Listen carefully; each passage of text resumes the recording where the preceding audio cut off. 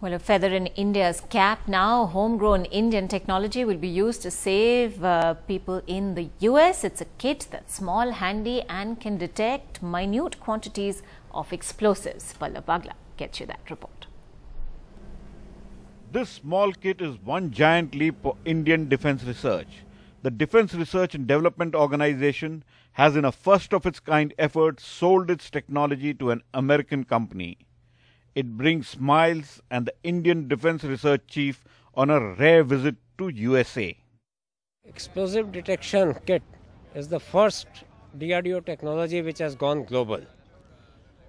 And the most important part for DRDO is the DRDO, which was under sanction till 2010, is able to provide a technology to US which will save the lives of the US soldiers. The kit is small, handy, cheap and very accurate. It can detect minute quantities of explosives like TNT and RDX within minutes and also right in the field.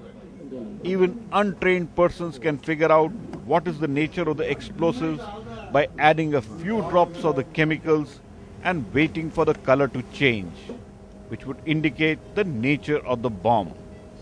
A historic development. The very first reverse flow of defense technology from India to America.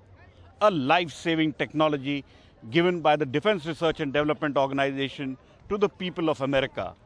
With camera person Ethan at the White House in Washington, D.C., Pallav Bagla for NDTV.